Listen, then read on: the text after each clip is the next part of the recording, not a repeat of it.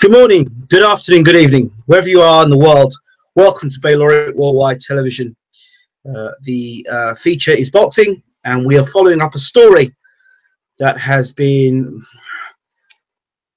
continuing to come out since the breakup of James Bashir, Uncle James Bashir, and world WBO cruiserweight champion of the world, Alexander Usyk. Now, since the fallout, there's been various stuff in the media about why each party fell out or how it happened or how it came about. Uncle Bashir has made many references to the fact that he believes that it's the managerial side of things that's forced Usyk's hand to make changes and get rid of him. As you know, that Bashir and Usyk had a very close relationship up to the point of this new manager coming in.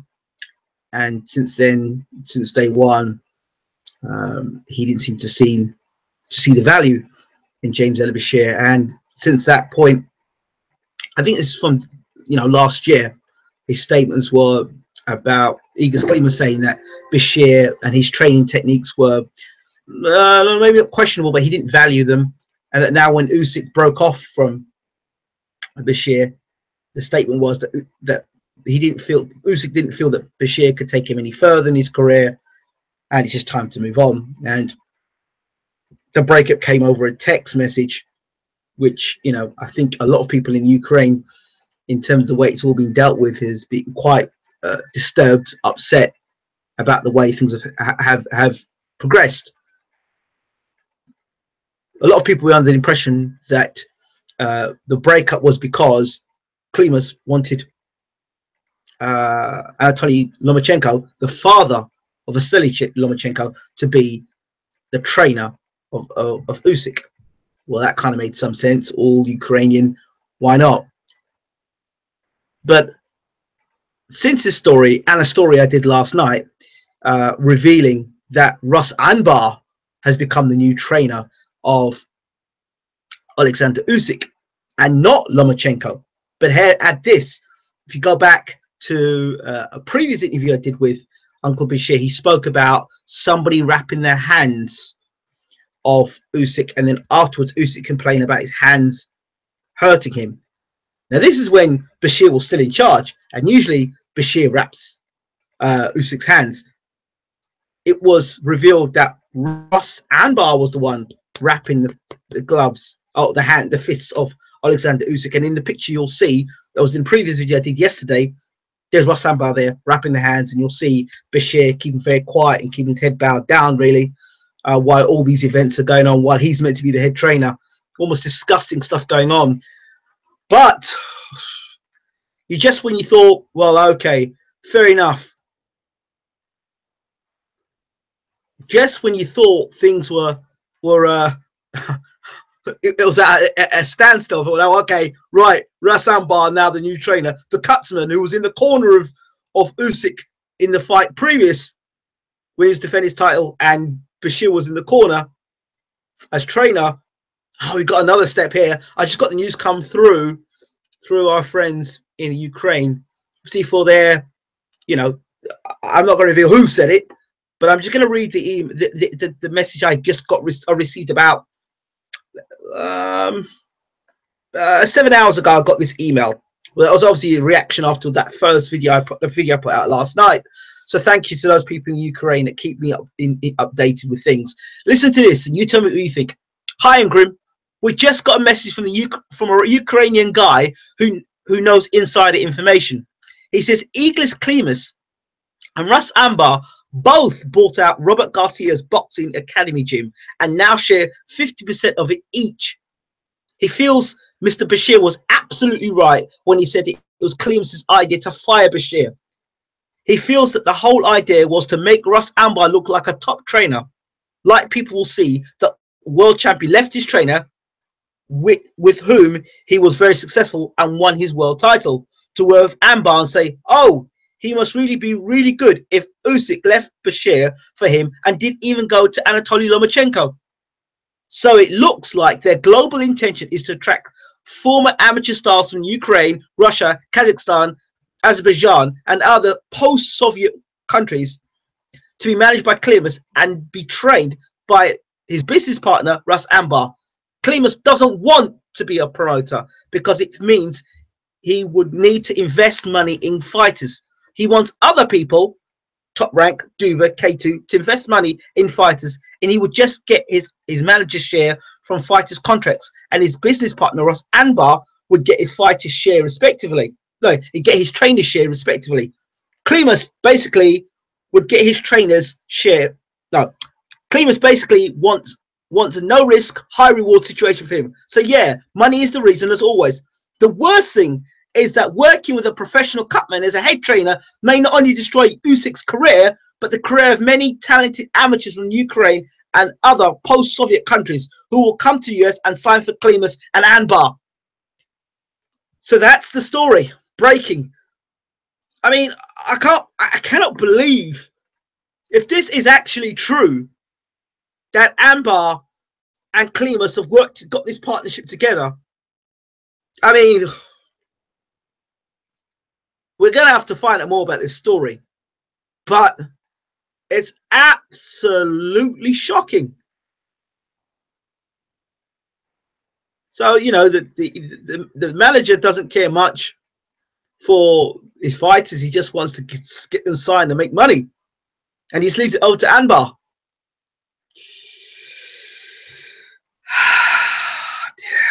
And Alexander Usyk is caught in the middle of this. Tony Lomachenko, who was talked about as being the trainer, has no part of Usyk, actually.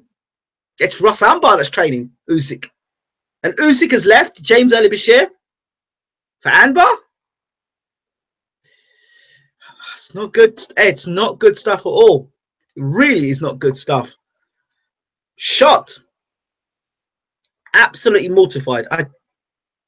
Hi guys. Absolutely mortified. I don't know where to begin. Anber, their head trainer for Alexander Usyk. Now let's remember, Anber did train Otis Grant from amateur to world champion. He did train Adonis Stevenson. He did train David Lemieux. None of those fighters are with Anber today. And Anber is the cutman for Deontay Wilder. So this is a slate on Russ Anber, but if you're replacing a guy that's had 40 plus years experience doing a fantastic job with Usyk, I mean, the press and the media could see the footwork and the improvements under Bashir.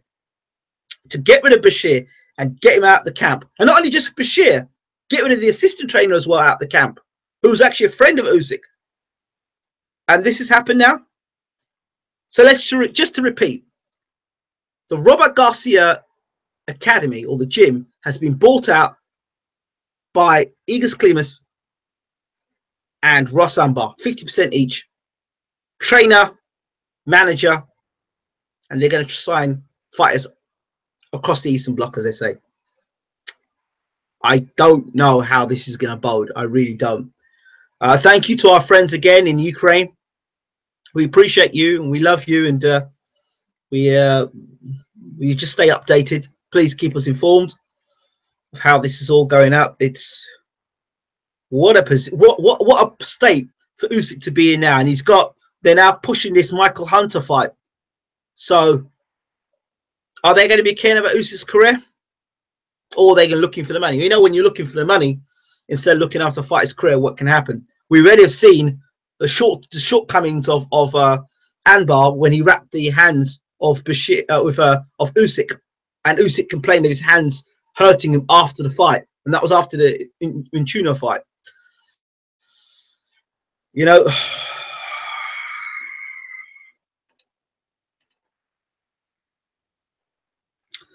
Sniper says Alexander Usyk should know better and trust James Ali Bashir.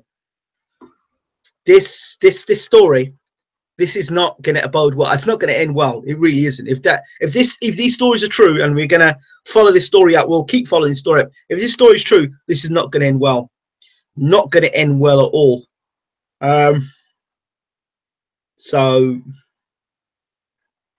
not much more for me to report for now, apart from this breaking story. For those tuning in,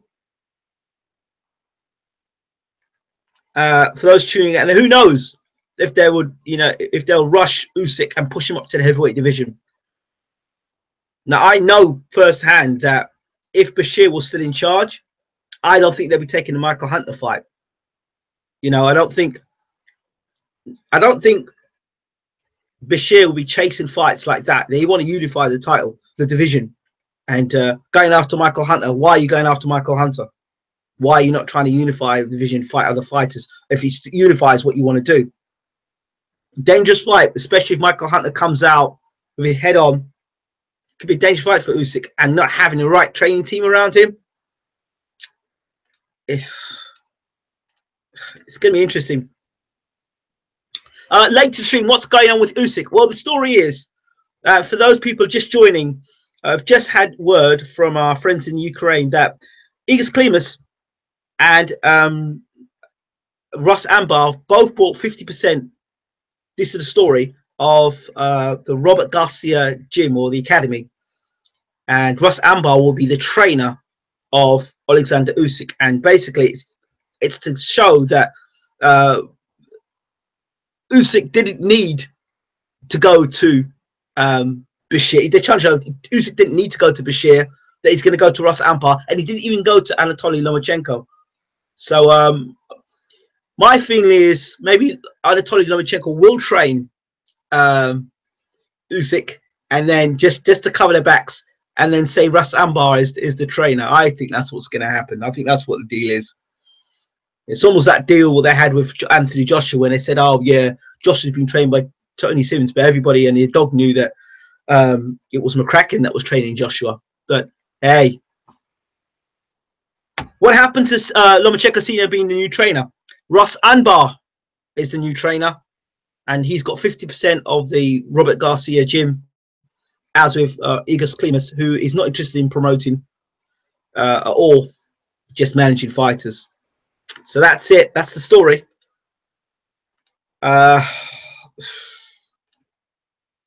So I'll leave it there for now. Coming up on Bayloric Worldwide Television, we have an exclusive interview with Abel Sanchez, sharing his thoughts on the fight with Danny Jacobs, his thoughts on Dominic Ingle and Kell Brook's thoughts on knocking the stuffing out of Gennady Golovkin, his thoughts on the rematch between, if it happens, Ward, Kovalev, and his thoughts on Joshua versus Klitschko. So lots to come from Abel Sanchez. That's coming up next on Bayloric TV. And for those who've been asking, on Tuesday, we can confirm Peter Fury, the trainer of Tyson Fury and the father of Hughie Fury, will be back on Bayloric Worldwide Television. We'll be having him on the channel, and we'll be doing an interview with him. So we'll be catching up. There's lots to catch up on with Peter Fury. So you know how we do it at Bayloric. So that's it.